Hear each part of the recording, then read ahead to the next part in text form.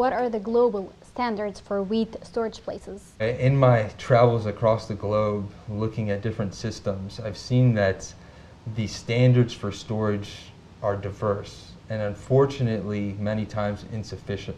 What we do as a company is we say we want to work above the best standards in the industry. We want to be the standard bearer, the standard benchmark. And what we've done is we've looked at all facilities that are available and looked at some of the facilities here in Egypt.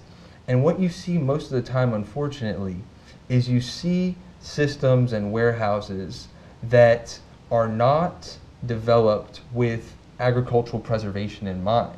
So when you're talking about agricultural preservation, you have to think about a few factors to mitigate. You have to think about mitigating the factor of intrusion of pests. And pests could be anything from birds, insects, rodents, but even thieves. So you have to have the proper sealing and the proper security systems, which our systems come equipped with. The second thing you're looking at is you're looking at temperature and humidity. Those are other things that affect the maturation of agricultural product.